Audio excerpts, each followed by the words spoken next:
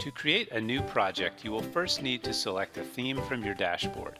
From this theme pop-up, select the Create Video button to start the article video wizard. If you are using a trial account, then you can click this link here to create a 30-second video. Once the wizard loads, you have two options. Either you can import your already published article from an ezine directory like ezine articles, Go articles, etc., or you can copy-paste your article by hand. You can also search for your article using this button here.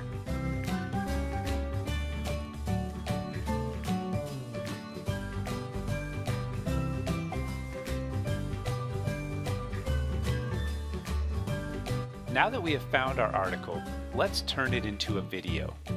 In this screen, you'll need to fill out your article information like its title, body, etc. Since we are importing an article, the wizard has already filled everything out for us. Formatting of your article body is very important here because in the next step, AVR will analyze this text and break it into frames and items. For best results, all paragraph boundaries must be clearly marked using two enter keys like this. The narration voice here is the default computer voice which will read out your article. As you can see, the wizard has now turned our articles into frames and items. Each frame here is like a slide of a slideshow. The frame numbers are on the top here. Clicking on it will show the items inside it. There are three different types of items: headings, subheadings, and bullets. Headings are shown with a green color, subheadings with yellow, and bullets with blue. For example, this green item here represents the heading for your first frame, and these yellow items here show the subheadings. For the whiteboard theme, this is how the frame will look when turned into a video. To edit any item, you have to first click on it. This makes it the active item. You can identify an active item by this purple border around it. You can edit the text of this active item here. You can preview or change the voiceover for this item using these buttons here. This is my heading. Adding images to a video can drastically improve the video quality and increase viewer engagement. To add an image to an item, simply click on this panel here and select an appropriate image. You can also search for relevant images by keywords using this box here. This frame looks complete. Let's click the next button to go to our next frame now. As you can see, the items on this frame are in blue color instead of yellow. This is because the wizard has decided to display items on this frame as bullets instead of subheadings. To switch it back and display them as subheadings, use this setting here. Bullet items cannot have images attached to them, so there is no image panel this time.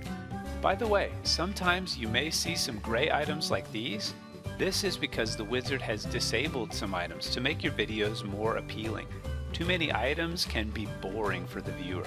If you wish to enable them again, just use this menu here. I would highly recommend watching our video on how to make an appealing article video, located inside the video tutorials for more tips. Anyway, here is a quick tip for our advanced users. To add more items to a frame, you can click this Add button here. You can perform certain actions on your active item, like removing it, moving it, etc., from this menu here. You can right-click on frame numbers to add remove frames. You can rearrange items by drag and drop too. This is the contact screen. This is where you fill in the information for the viewer to contact you. The more information you add here, the better. This is the video customization screen should you want to use a custom background, music, color scheme, etc. The most important feature on this page is this new intro-outro video option here. To make your videos look more exciting, we have hired dozens of actors to create intro-outro videos. This way, a real human being will introduce your video. Hello, and welcome to my video. Let's talk about. And then request the viewer at the end of your video to click on your link. This has shown to considerably increase the viewer engagement and increase traffic back to your website. Please click the link in description for more information. Bye! watermark option here will put your site's logo or link at the bottom of the video. Notice this project completion bar here that shows your video quality score. We recommend having at least a 75% video score for all videos. Clicking the summary bar will bring up the details on what needs to be fixed. The last few items here need to be checked by you as you complete these steps.